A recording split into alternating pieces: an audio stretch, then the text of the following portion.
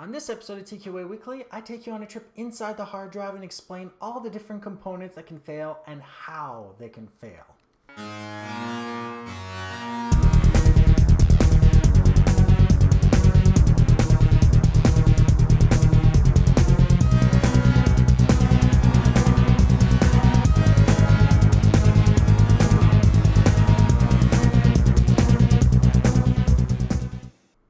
This is TQA Weekly. I'm the host, Steve Smith, aka Z-Axis, and yes, you may call me that. And if you ever have any technology questions or problems and or issues, email me at ask@tqaweekly.com. Do you have laptops or desktops? Do you know anything about hard drives?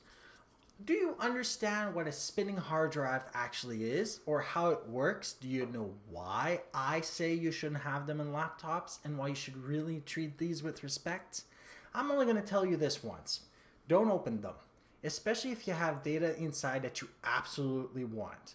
If ever you have a hard drive that fails for any of the reasons I will get into this episode, bring it to professionals that have the correct places and tools and environments to work on, because I will explain why they die and maybe how they die. So opening a hard drive is fairly hard to do. Yeah, I succeeded, mainly because I already fix stuff in computers for people. You need specific types of screwdriver heads now for the newer hard drives. Furthermore, they contain a lot of delicate hardware and hard drives. I don't fix hard drives. I only open them up because they look cool. So I'm going to explain to you the inside of the hard drives. So the first part, which is the underside part of the hard drive, is known as the PCB, or printed circuit board. This isn't as much printed as it is actually soldered because it's an older gen hard drive. But it contains chips in here for different jobs. Basically, on this side here, where you have this connector, it connects to this spinning rotor or servo that allows the disk platters to spin from 5,400 RPM up to 10,000. It may be less in RPM than that, but newer laptop drives spin at 5,400 RPM, and Barracuda drives spin at up to 10,000 RPM. Then you have the reader, writer heads, and a secondary servo, which allows the reader, writer heads to move along the surface. At this bottom, inside this PCB is a bunch of chips responsible for error checking and correcting. You have S.M.A.R.T, which stands for Self-Monitoring, Analysis, and Reporting Technology, that scans the data being error checked and corrected, and depending on how much error correction is being done, can determine the quality of the hard drive data and determine or infer from that the actual integrity of the hard drive, theoretically able to tell you when the hard drive will die. And I'll explain why this isn't always true. But for the most part, when it comes to the actual data, it isn't that far off. So that is the underside. A few things you need to understand about this is you cannot just swipe them from one hard drive to another. So for those that are looking for a way to replace the PCB from one drive to another, even if they're identical, you can't do it. They have unique IDs for all the platters. This is what manufacturers do to make sure you spend the extra bucks bringing it to a professional or just buying a brand new hard drive. Now the inside of the hard drive is fairly simple, only very few pieces. This is a triple disc platter, double-sided, 6 reader writer heads, moves along the surface much like a vinyl disc would. So for those that are maybe a little older, you would understand what I mean. And fact, the reader writer heads don't in fact touch the surface of this unless you move it around. So basically, whenever you have gravitational deceleration, the reader writer head will bounce in the surface and cause some sort of damage that you might not necessarily see, but does actually corrupt some of the data. So you don't want to bounce these things around. Also, as you can basically infer, there are only really two different servos in here. So you've got the reader-writer servo and you've got the rotor servo that makes it spin. The PCB is bad enough when it shorts out. You can't replace it with another one. These can be even worse. Now, well, even worse. It depends on how you look at things. The data on this disk, let's say it was intact, okay? Would stay intact even if this rotor dies. The problem is you can't replace that rotor yourself.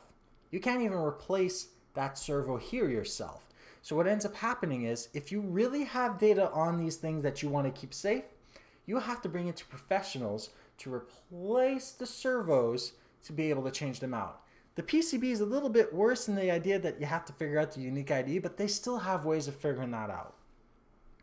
But these things, well, it's because they're playing around with the disks. So if they scratch the disk, you may lose some of the data.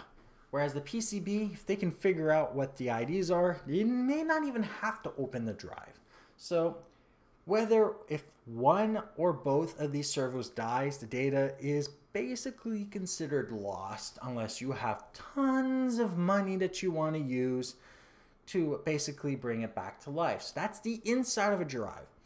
You can basically destroy the data on this by opening the drive, by introducing dust onto these disk bladders, like I've done already, by introducing static, which is not a good thing because it can actually erase the magnetic resonance left on the disk.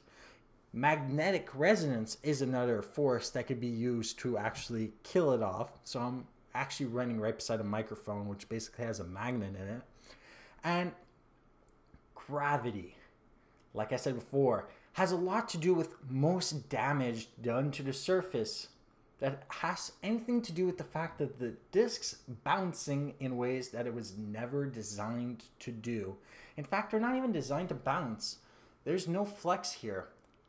The disk is supposed to spin inside those cutout slots and never meet at all.